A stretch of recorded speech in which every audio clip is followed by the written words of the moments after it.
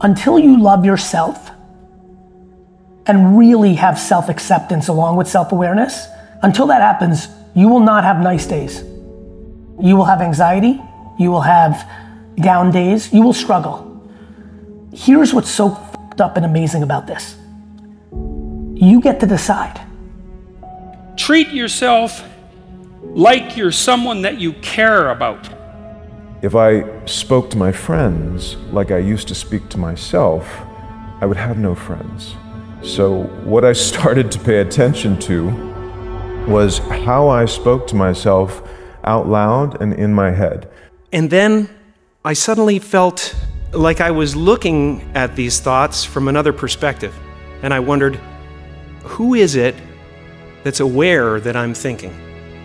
And suddenly I was thrown into this expansive, amazing feeling of freedom from myself, from my problems.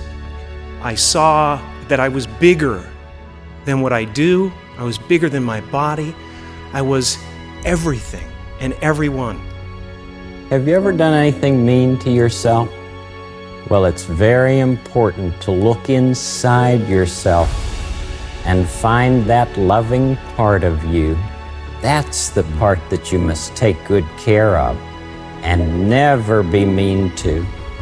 Despite the fact that you're not all that you could be, the proper attitude to have towards yourself is the attitude that you would have towards someone that you genuinely cared for, and that it's incumbent on you to act as if you genuinely care for yourself. You make the world a much worse place if you don't take care of yourself. So you should bloody well take care of yourself. When I start off my day by investing in myself, I set the tone for the rest of my life, and everything else falls into place because I've set a precedent that I'm important, that I'm worth it, that I matter. It's our intention. Our intention is everything. Nothing happens on this planet without it. Not one single thing has ever been accomplished without intention. So I need you to be comfortable in your own skin. I need you to be comfortable being you. And I mean the authentic you. Because you keep trying to shame yourself into being better. You keep trying to shame yourself thinking that's going to ignite your flame of change. It just doesn't work like that. That's not the solution. So you gotta love yourself into evolution. You'll be amazed at what the universe conspires to make happen for you. Thought is responsible for, if not all, most of the suffering we experience. You know, it's like in life. You gotta have a little sadness once in a while so you know when the good times come. I'm waiting on the good times now. Until you love yourself, nothing will happen. Because that's the part of you that allows you to love your neighbor. Respecting and loving your neighbor can give everybody a good feeling. So you've got to love yourself more right now. Starting today, make the commitment to loving yourself more. Make the commitment to believing in yourself more. Make the commitment to showing up for yourself more. A lot of people look at investing in yourself as taking care of yourself as selfish. I actually think it's the most selfless act you can engage in. Because if you're no good to yourself, you can't be good for anybody else. And so by working on yourself, by improving yourself, by valuing yourself, you literally make every single person in your orbit, in your circle, better.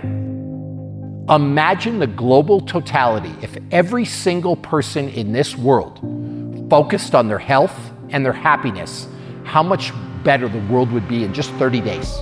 If people could just put themselves first for 30 days, and like I said, focus on their health and their happiness, in 30 days, we'd see a remarkable change on this planet. If you do talk to yourself out loud, and I do, make sure that the words are loving and supportive and nourishing. Start the work of being your own best friend.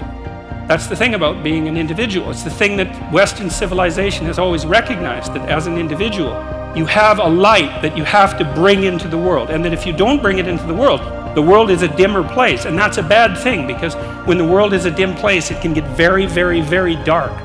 And so it's necessary, not just so that you feel better, not just so that you're a #1 lobster, none of those things. You need to take care of yourself because you're in the best position to do that.